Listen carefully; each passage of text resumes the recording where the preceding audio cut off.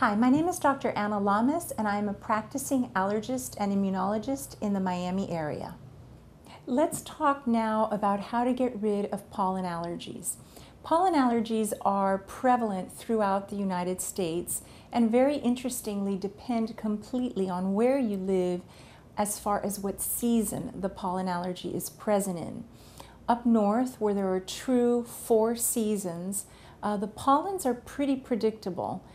First the trees, then the grasses, and then in late summer and early fall, the weeds. The pollen allergy is a very interesting phenomenon because first and foremost is reduction of exposure. Obviously, this is a very difficult thing to do because nature is nature, and when the pollens are out, there isn't much we can do in terms of altering that.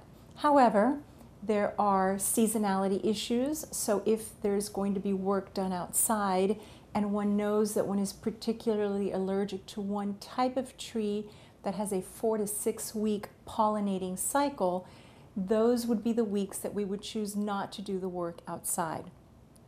As far as other types of reduction of exposure, we would not go for our morning walk early in the morning when pollen counts are at their highest.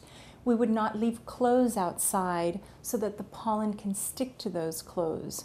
And we would leave our windows closed if possible so that the pollen doesn't get into the house from the exterior of our home.